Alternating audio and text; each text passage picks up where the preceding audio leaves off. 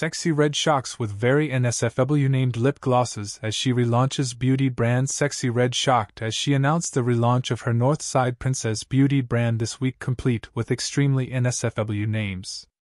The 26-year-old Get It Sexyy rapper shocked fans by giving the glosses names including gonorrhea, blue *LLZ, and a reference to being intimate while menstruating. Sexy Red, born Janae Nierah Wherry, provocatively posed on a table at her Northside Princess headquarters while wearing a black sheer blouse, matching bicycle shorts, and heels. The You My Everything rapper wore her signature red wig with businesswoman-style glasses, and she rocked her massive Ghetto Princess diamond medallion necklace. Sexy Red certainly raised eyebrows in her native St. Louis when she first released the glosses circa 2019 to 2020.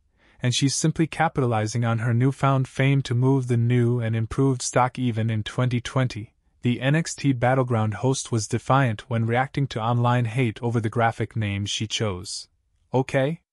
I like the names. Sexy Red, who boasts 9.7 million social media followers, clapped back.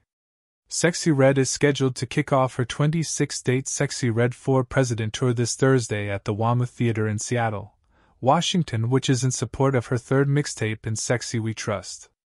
The Pound Town rapper will compete for 2 Moon Person trophies at the 2024 MTV Video Music Awards, which will be broadcast September 10th from the UBS Arena in Elmont, New York.